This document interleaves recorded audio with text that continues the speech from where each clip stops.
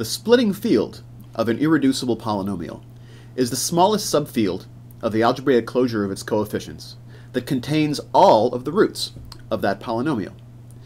Because of that, it's easy to understand why the splitting field of a given polynomial carries all of the information that we will ever need about the roots, the nature, the number, and the relationship between the roots of that polynomial. So it stands to reason that in order to understand the roots of a polynomial, we should really understand as much as we can about the structure of that polynomial's splitting field. In this video, I'll introduce you to a powerful tool for understanding the structure of a field extension, and those are the automorphisms of that extension.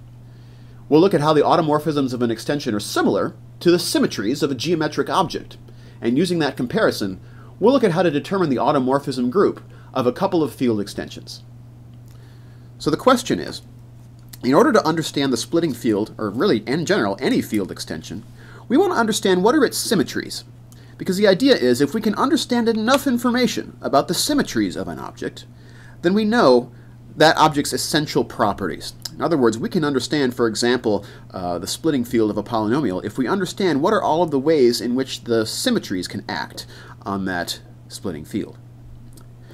So here's some deep background coming from geometry, because this is hopefully something that's reasonably familiar. If I have a polygon, let's say a rectangle, then one of the standard beginning geometry exercises is to think about what are the symmetries of this polygon. What linear transformations can we apply to this rectangle such that the rectangle that we get in its image is exactly in the same spot as the original? Well, we have a horizontal axis of symmetry that we can reflect across. Let's call that reflection something. Let's call it A. So A is a reflection of this rectangle about its horizontal axis. Likewise, we have a vertical axis of reflection as well that's different from A. Let's call it B.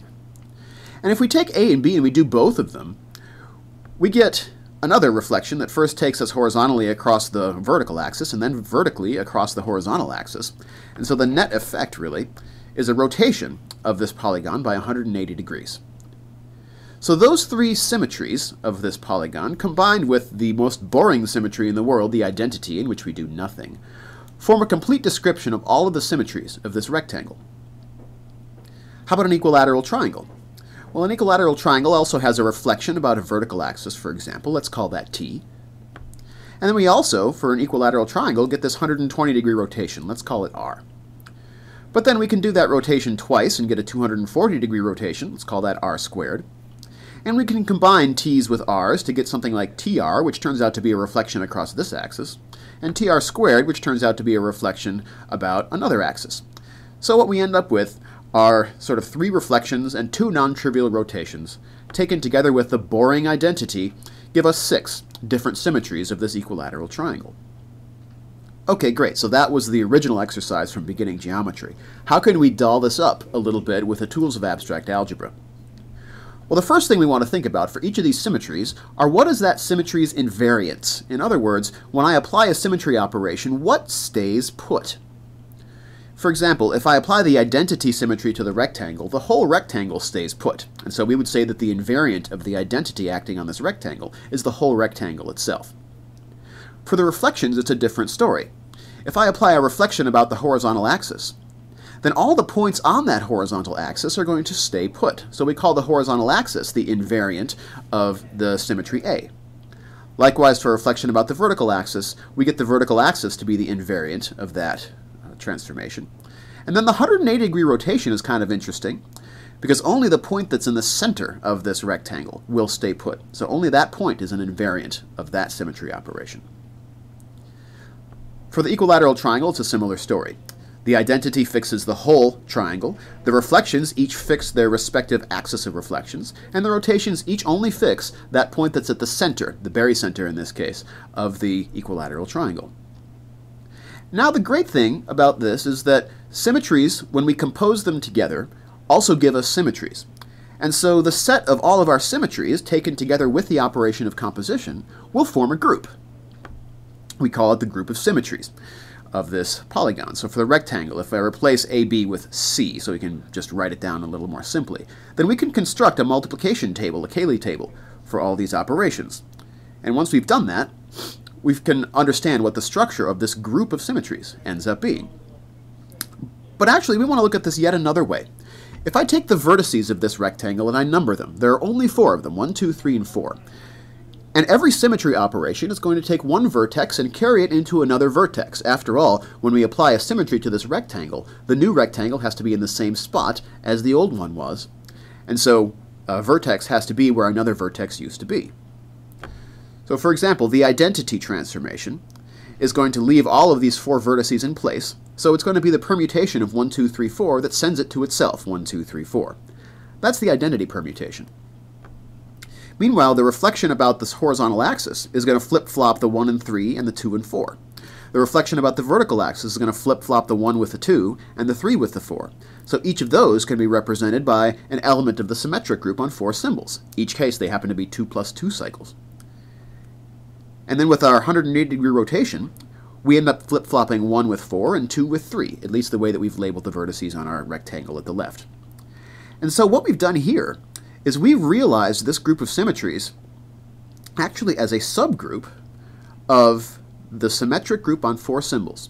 And there's a key observation, is that if I'm looking at the symmetries of an n-gon, so a polynomial with a polygon with n vertices, then that group is going to be isomorphic to a subgroup of Sn, the symmetric group on n symbols, where the symbols here correspond to the vertices of that polygon. And for this particular example, we find out either by the Cayley table or by looking at the 2 plus 2 cycles that make up the subgroup of S4, that this symmetry group is really isomorphic to V, the Klein 4 group. For the equilateral triangle, if we list all of those elements of the symmetric group which correspond to these symmetries, again numbering the vertices, like 1, 2, 3 for example, we find out that the identity, again, doesn't move any of my vertices. The reflection about the vertical axis flip-flops what I labeled 2 and 3. The 120-degree rotation corresponds to the 3 cycle, 1, 2, 3, because 1 goes to 2, 2 goes to 3, and 3 goes to 1. The 240-degree rotation to 1, 3, 2. The TR reflection is 1, 3, and the TR squared reflection is 1, 2. And all 6 of these operations are different. So that subgroup of S3, to which the symmetry group of this triangle is isomorphic, will have 6 elements.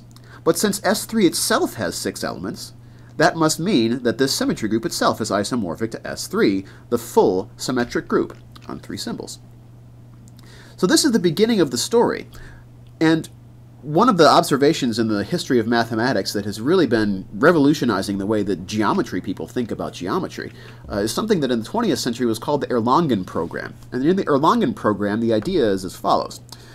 The Erlangen program says that we can build a geometry, for whatever that means. Let's think of it as we can understand all of the essential properties of a geometric object only by understanding the stuff that's in the 2 columns on the right here, with only the information that we have about the symmetry group and the invariants of the elements in that symmetry group.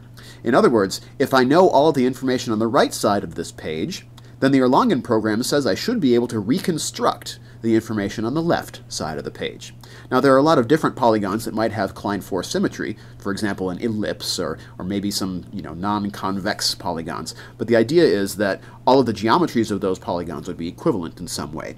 So understanding the symmetries of an object should help us to understand and then possibly to recreate that object, if we also know what the invariants of those symmetry operations are. So in the next video, we want to run with this analogy a little bit more and think about how an extension of fields might be similar to one of these polygons, and how we can define a notion of symmetry for field extensions that will help us to understand what is the symmetry group of those field extensions, and then hopefully thereby understand the structure of those extended fields.